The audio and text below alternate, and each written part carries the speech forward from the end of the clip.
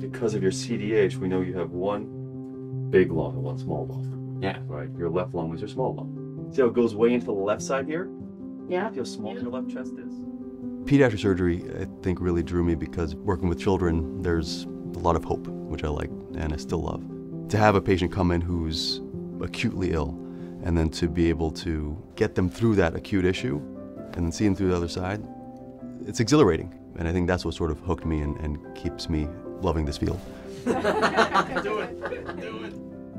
I'm Farokh Demehri, Pediatric General Surgeon at Boston Children's Hospital. Well, the incision's healing nicely. Okay, good. There's a little ridge here. That'll flatten out over time. Okay. It's still just swelling in there. That's okay. I'm not worried about that. I love working with children. I think part of that is because I love working with families, and I think that's a key part of it.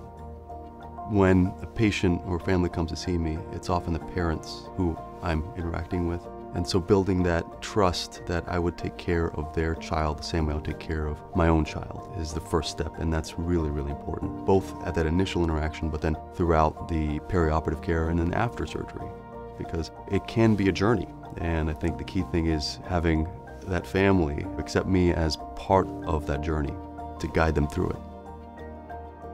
I love operating, and I think part of that is having the whole team in the operating room. It's all of us kind of working together and growing together, learning together. And then, at the end, going out and talking to a family afterwards and talking about a successful operation or a good outcome is my favorite. One of the things that I really love is we're able to offer a treatment that has potential to save that child's life. And if so, offer them a long, full life. A good day is walking out of the hospital feeling like I helped someone.